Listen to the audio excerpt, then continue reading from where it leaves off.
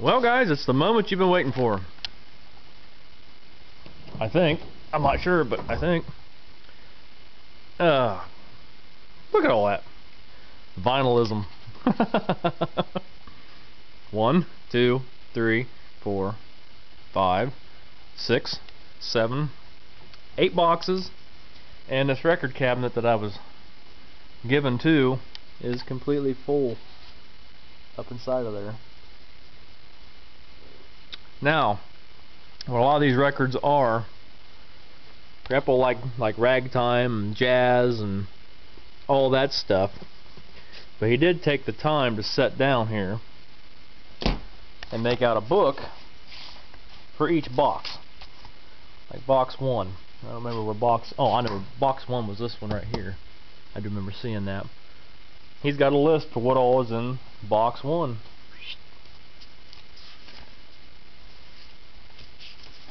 Yeah, it looks to me like there's 75 records in box 1. Here's box 2.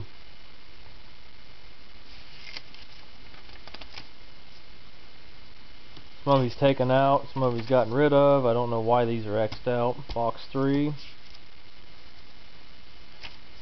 3 continued. Box 4. 5. 6. Box sets. Box 7. Oh my. Just the running total between all the boxes is 429 albums. And here's another box 7. There's another 50. So there's right around 500. And I found a few other things too stuck in here. I'm not sure what this is. At one point I was doing some work for Grandpa, transferring LPs over to CDs. And I did find one of my CDs back. I wanted back. This looks like a tape laid out on paper. There's some more tapes he had laid out. He was just running through notes. I'm not sure what that is. Here's a... That was a Statler Brothers identifier. There's another CD that's been converted to a tape to a CD, or record to a tape.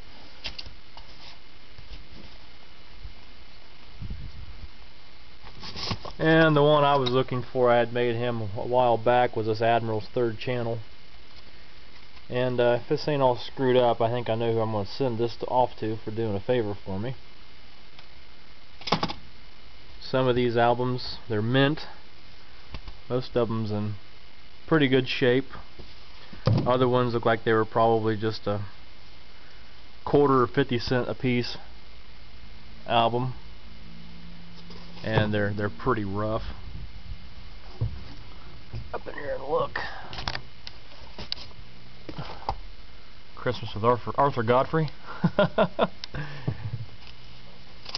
These are all on 78s. And I did find another box with some 78s in them.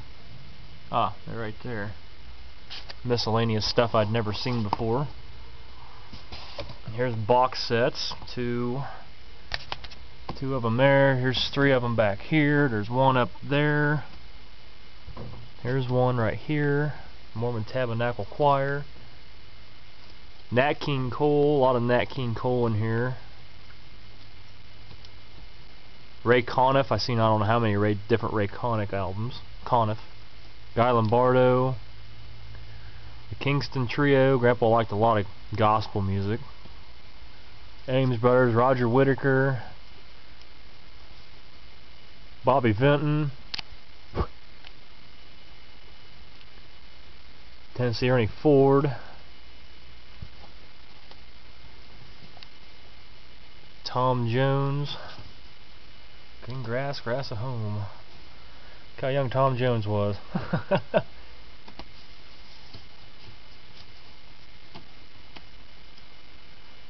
Roy Clark. Pearly Billy Vaughn. Not sure what this was. Somerset University. Some of these records were local stuff. Here's a Bee Gees, early Bee Gees. How Can You Mend a Broken Heart? That's a pretty decent song by them. A couple more box sets back here of different stuff. I'm not sure what these are. The Groove with the Kings of Swing.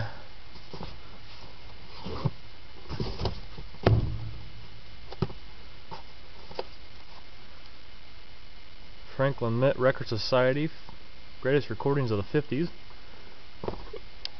Looks to be in pretty good shape. Looks to be like it was hardly played.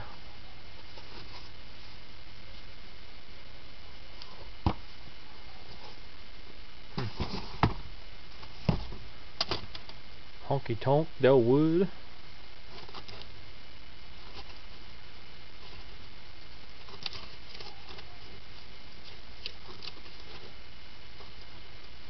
Guess Who? Mills Brothers. Tony Orlando and Dawn. And I did hit, yeah, here they are, a whole pocket of Carpenters.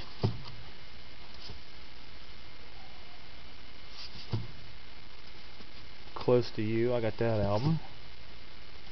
Carpenter's Horizon.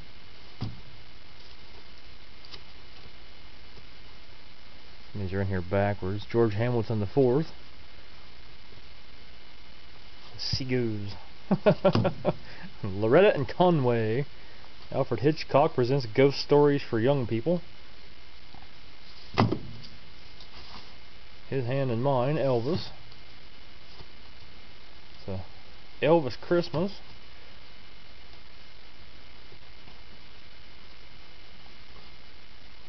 The Spencer Family. Don't know them. Another Spencer Family. B.J. Thomas. Oak Ridge Boys. Greatest Moments in Radio.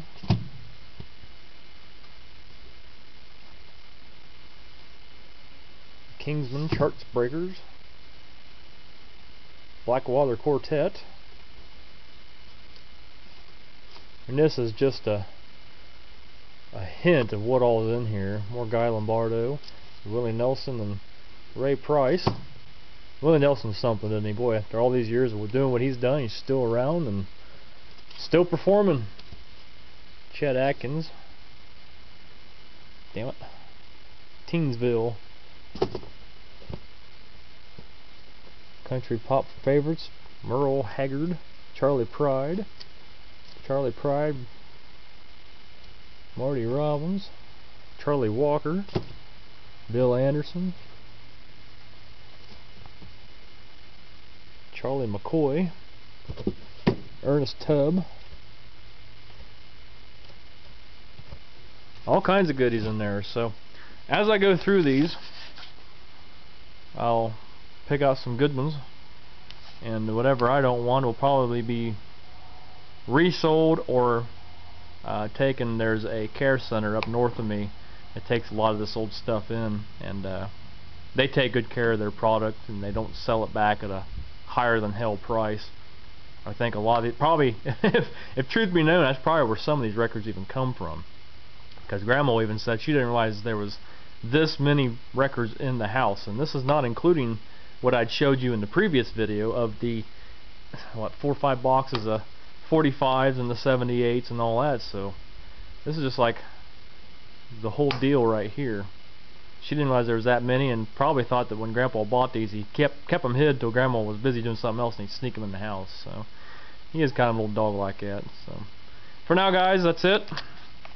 Hope you enjoyed this look at a massive amount of vinyl hauled home courtesy Chevrolet. More to come later.